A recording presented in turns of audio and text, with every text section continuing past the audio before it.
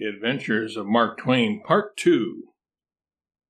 My friend Ben Tupper, who was 19 years old, 6 feet high, 3 feet wide, and some distance through, and just out of the infant school, was made orderly sergeant. He had a hard time. When he was mounted and on the march, he used to go to sleep, and his horse would reach around and bite him on the leg. Then he would wake up and cry and curse and want to go home. He was town-bred and did not seem to have any correct idea of military discipline. If I commanded him to shut up, he would say, "Who was your slave last year?" One evening, I ordered him to ride out about 3 miles on picket duty to the beginning of a prairie. He said, "What? In the night? And them blamed Union soldiers likely to be prowling around there any time?" So he wouldn't go, and the next morning I ordered him again. He said, "In the rain?" He didn't go. Next day, I ordered him on picket duty once more. This time, he looked hurt. He said, "What? On Sunday? You must be a darn fool." Well, picketing might have been a very good thing, but I saw it was impracticable, so I dropped it from my military system.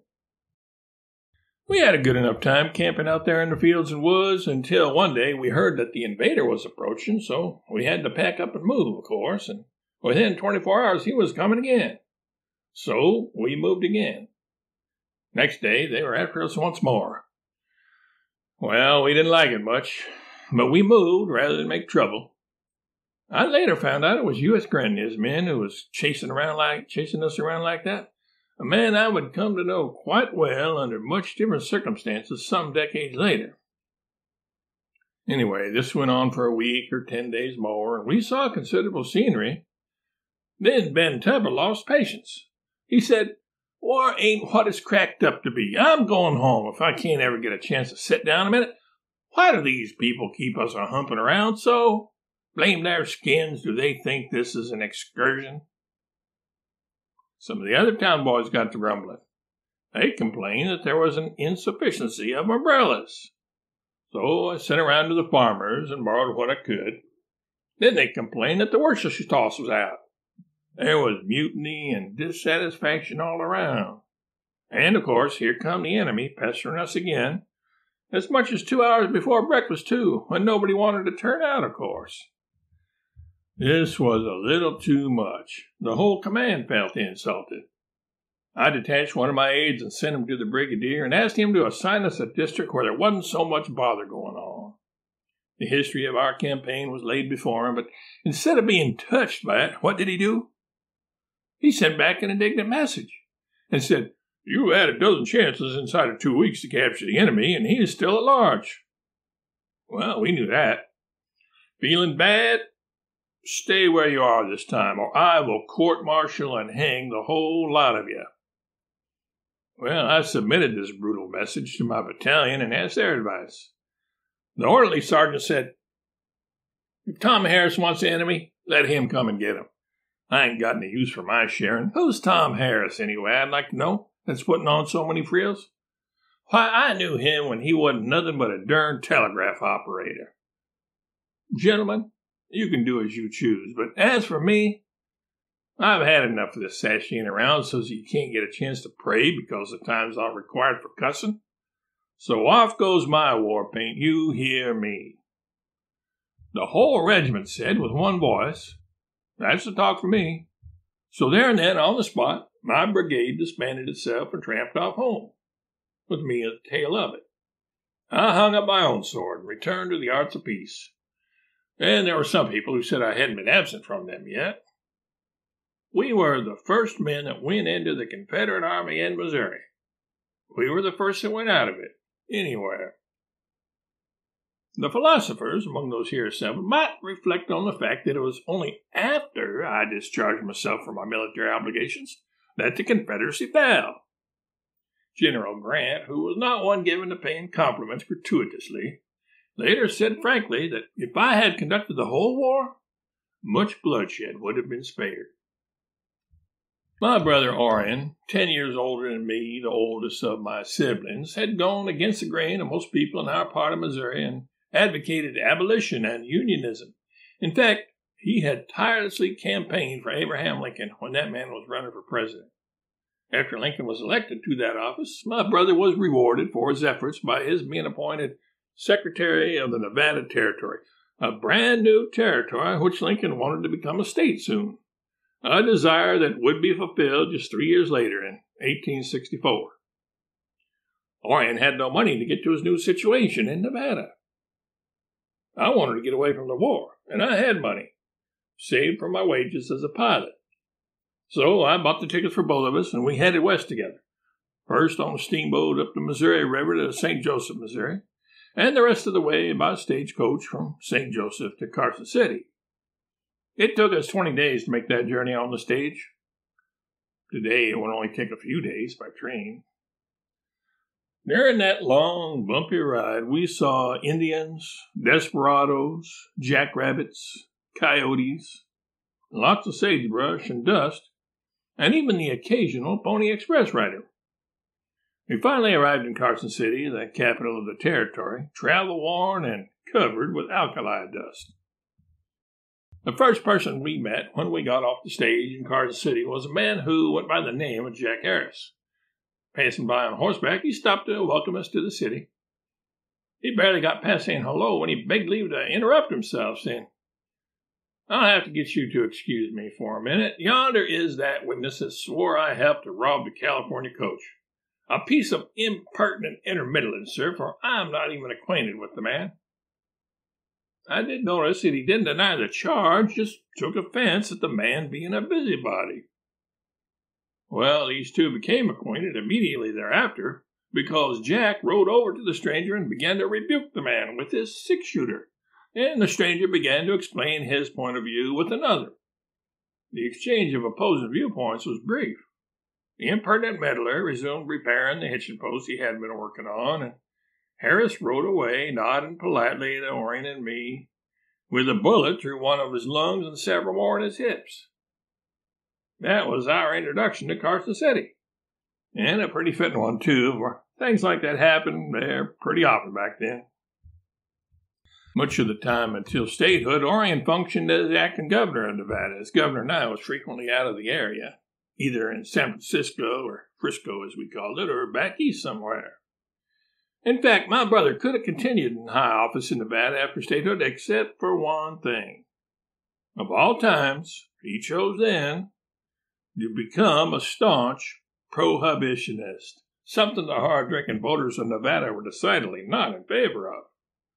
Orion's political career ended with a resounding thud. He never held public office again. There was something I noticed about Carson City that really struck me. Everybody rode horseback in that town. I never saw such magnificent horsemanship as that displayed in Carson streets every day, and I did envy them, not being much of a horseman myself. But I did learn to tell a horse from a cow, and was burning with impatience to learn more. I was determined to have a horse and ride myself.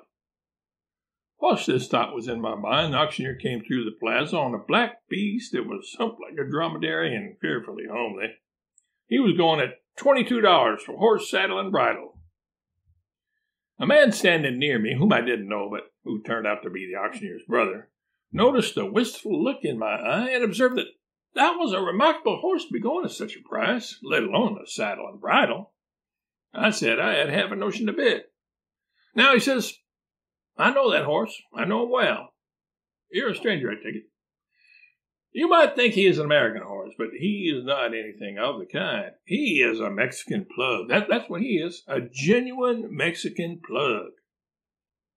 There was something about that man's way of saying it that made me just determined that I would own a genuine Mexican plug, if it took every cent I had. And I said, "Has he any other advantages?" He hooked his forefinger in the pocket of my shirt and led me to one side, and in a low tone so that no one else could hear, said, "Shh, don't say a word. That horse can outbook any horse in America. He can outbook any horse in the world." Just then the auctioneer came back around. $24 for the horse, saddle, and bridle. I said, "27. Sold." I took the genuine Mexican plug, paid for him, put him in a livery stable, let him get something to eat and get rested. And then in the afternoon, I brought him out into the plaza. Some of the citizens held him by the head, and others held him down to the earth by the tail, and together let his back sag down. I got on, and then the plug arched his back up suddenly and shot me 180 yards. And I came down again, straight down, and lighted in the saddle, and went up again. And when I came down that time, I lit on his neck and seized him and slid back into the saddle and held on. Then he raised himself straight up in the air on his hind feet and just walked around a while like a member of Congress. And then he came down and went up the other way and walked around on his hands just as a schoolboy would. Then he came down on all fours again with the same old process of shooting me up in the air. And the third time I went up, I heard a man say, "Oh, don't he buck?" So that's what bucking was. I was very glad to know it. Not that I was enjoying it, but that I had been taking a general sort of interest in it and had naturally desired to know what the name of it was. And whilst I was up that time, somebody hit the horse a whack with a strap, and when I came down again, the genuine bucker was gone. While this performance was going on, a sympathizing crowd had gathered round, and one of them remarked to me, "Stranger, you have been taken in. That's a genuine Mexican plug." And another one says, "Think of it. You might have bought an American horse, used to all kinds of work for just a few more dollars." Well, I didn't want to talk. I didn't have anything to say. I was so jolted up, so internally, externally, and eternally mixed up, gone all to pieces. I put one hand on my forehead and the other one on my stomach, and if I had been the owner of 16 hands, I could have found a place for every one of them. Being in Nevada, where the great silver deposits, such as the Comstock lode, were located, it was only natural that I catch the fever or strike it rich. I had expected to just be able to go out into the hills outside of Carson City and find silver lying on the ground, where I would gather it up, get rich, and go home in style. But it was not that way. I eventually got to know substantially everything there was to know about mining, except how to make money at it. In time, I abandoned mining and went to milling. That is to say, I went to work as a common laborer in a quartz mill at $10 a week and board. I only lasted a week there because when I asked for an increase in wages to $400,000 a month, I was invited to leave the premises. Then something else turned up. I had written a few letters for the press, and just when I was about as broke as I could be, I received a letter from the Virginia City Territorial Enterprise, offering me $25 a week to go and be a reporter on that paper. I could hardly believe it. That was a lot more than I had been paid at the stamp mill. If I had been offered the job of translating Josephus from the original Hebrew, I would have taken it. So I walked 120 miles from the mining camp of Aurora on the California border in pretty quick time and took the berth.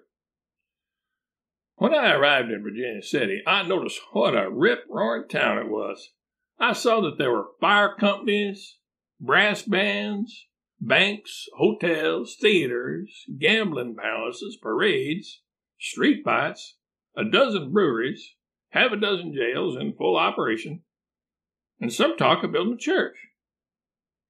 When I walked into the newspaper office, my new coworkers had no idea who I was, had never seen me before. They didn't know if they were looking at a miner, a gunslinger, or a landlocked sailor. I was wearing the typical Western costume, a blue woolen shirt, denim pants, slouch hat, and a navy revolver stuffed into my belt. I also had a red beard hanging halfway down my chest and was carrying a bunch of blankets slung over my shoulder. I tramped into the newspaper office, collapsed into the first chair I came to, and after a while, with everyone there staring at me, I said, "Dang my buttons if I don't believe I'm lousy. My starboard leg seems to be unshipped. I like about 100 yards of line." And that's how I got my start as a writer. I eventually moved to San Francisco and worked on several papers there. Then had to escape that city for a while and went up into the hills of the gold rush country, where I heard the story that I turned into the celebrated jumping frog of Calaveras County, which led to nationwide fame and to those first lectures which I gave in San Francisco, back in Carson City and Virginia City, and even towns such as Red Dog, as I mentioned earlier. Thank you. You've been a great audience.